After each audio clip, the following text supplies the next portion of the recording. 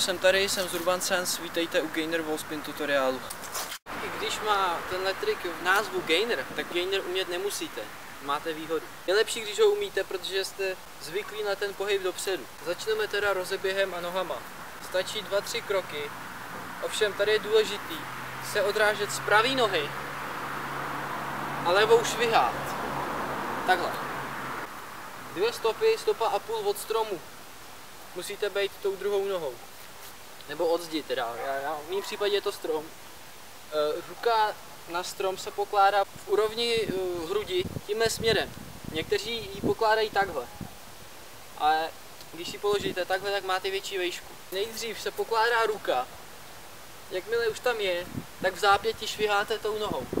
Musíte se přilepit dost blízko na ten strom, abyste se udrželi na té ruce co nejdýl.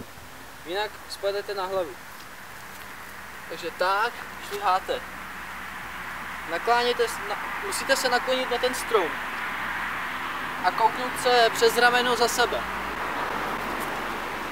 Tak, v podstatě celou dobu sledujete jenom místo za sebou.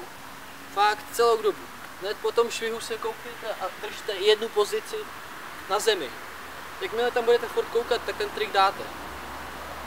Švihnete, kouknete za sebe, jakmile vidíte zem, tak přitáhnete nohy. Je lepší dopadat jedna druhá, než na obě, no. Ale holt, jak vám to vyjde. Na začátku to neovlivníte, ale postupně už si v tom budete určovat vlastně ten styl sami.